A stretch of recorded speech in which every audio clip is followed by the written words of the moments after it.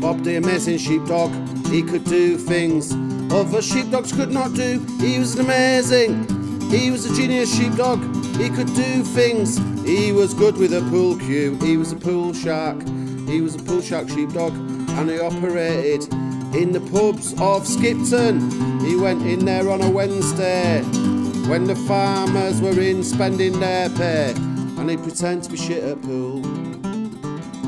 And he'd play the farmers, and they would think, fucking black and white furry idiots. He's shit. And Bob would let them win a few. They would get confident. They would get a bit more pissed. But as a dog, he did not drink. And he'd let them get a bit smashed. He'd let them smoke some of his ash, and then he'd say, "Should we put 20 quid on this last game?" And the farmers laughed at the thought of Bob. They thought, he's a stupid sheepdog. He shit at pool. We'll easy win his 20 quid. So the 20 quids went down on the side of the table next to the table. And Bob, he'd let them pop nearly all of their balls, and then he'd laugh. He'd 8-ball 'em and sing the black, 'cause he's an amazing sheepdog. He's a genius. He's a pool shark sheepdog. He was trained so well by the farmer. He was trained so well. He could do things. He could do advanced calculus.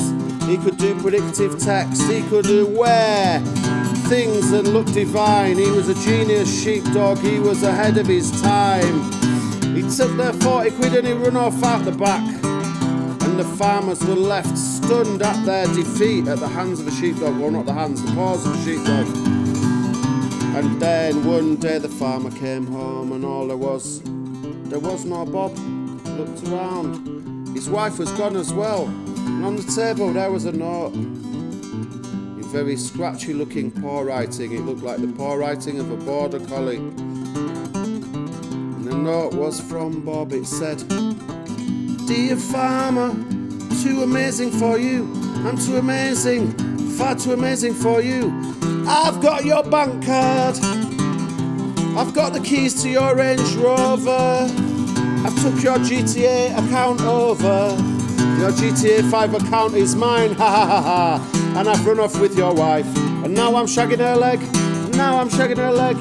Ha ha ha ha ha. Stupid farmer." He was an amazing sheepdog. He was a devious, you could say disloyal sheepdog. He was an evil. He was an entertaining sheepdog. He could do things other sheepdogs could not do. He could skin up in the dark, even though he had paws. He could do stuff. He could weigh things out really accurately, more than any other dog, even a Labrador or a Jack Russell. He was an amazing sheepdog, and the farmer was all alone, left at home, looking at the note which Bob had wrote. And it broke the farmer's heart, because he thought that dogs were man's best friend, but no, dogs were man's wife's best friend in this case. And the farmer got proper sad, and he lost all his farm.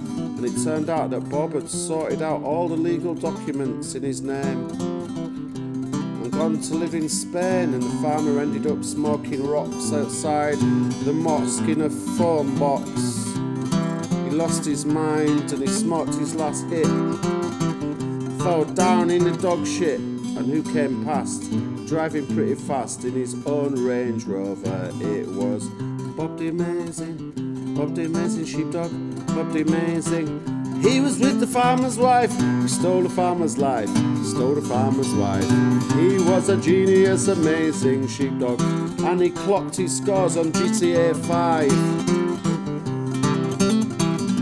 He had a genius life, and the farmer cried as he knelt in the phone box.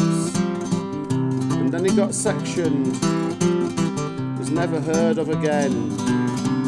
And Bob went on to win Sheepdog of the Year 2 years in a row at the Great Yorkshire Show. What an amazing sheepdog. He was amazing. He was a genius sheepdog.